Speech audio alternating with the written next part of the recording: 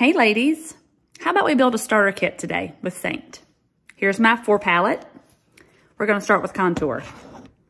We're gonna slide it in, magnetic case. It's not gonna fall out. Guys, contour is where it's at. When you purchase your starter kit, I advise you to get this 3D brush. It's the most popular brush.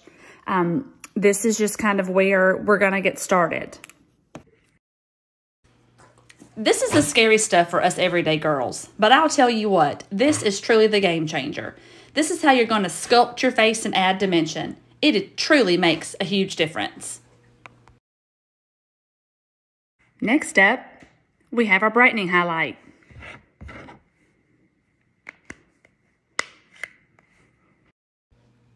This is going to draw attention to your eyes and smile, some of your best features on your face. Highlight those best features, ladies.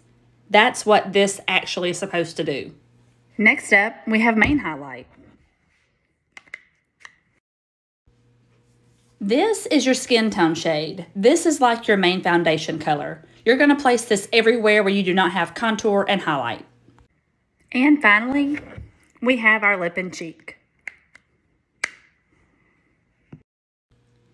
Yep, girls, you heard it right. This serves 2 purposes as both your blush and your lipstick.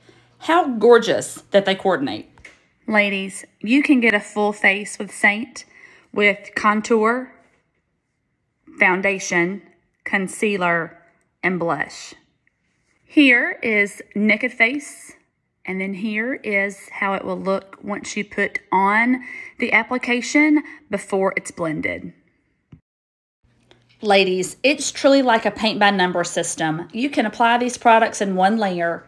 Each piece of this makeup goes in a specific place.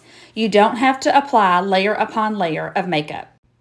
Because these are creams, they move with your skin and you actually look healthy and hydrated. Ladies, look at the difference. Here's Saint side, highlight, contour, concealer, and blush. Here is just naked face side. Look at the difference. I'd be honored to color match you today.